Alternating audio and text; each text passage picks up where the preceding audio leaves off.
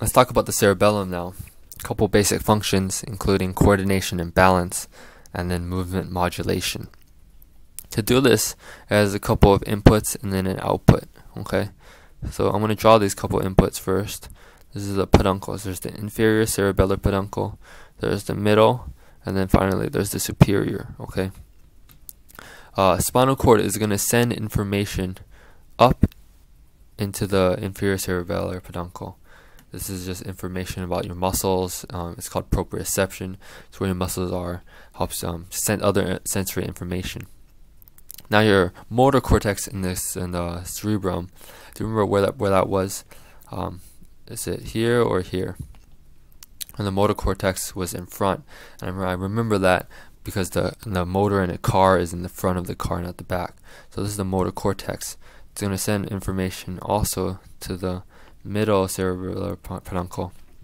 Cerebellum is going to take this information. It's going to take the information your spinal cord gives you, and it's going to modulate this information from the motor cortex, and then all this modulated information is going to get sent back up to the motor cortex via the superior cerebellar peduncle.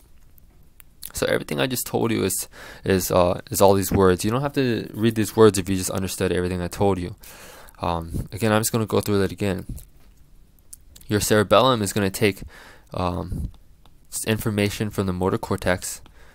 It's going to modulate it, taking into account what your spinal cord is telling the cerebellum. Spinal cord is going to send up stuff through the inferior cerebellar peduncle, and then it's going to modulate your information, and it's going to send it up through the cerebellar peduncle back up to the motor cortex.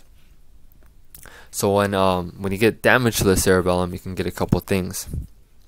You can get damage to the lateral part or the medial part. Okay, medial and lateral. When you get lateral lesions, you get impaired voluntary movement of the extremities. That's your arms and legs. Those are the lateral structures, so super easy to remember.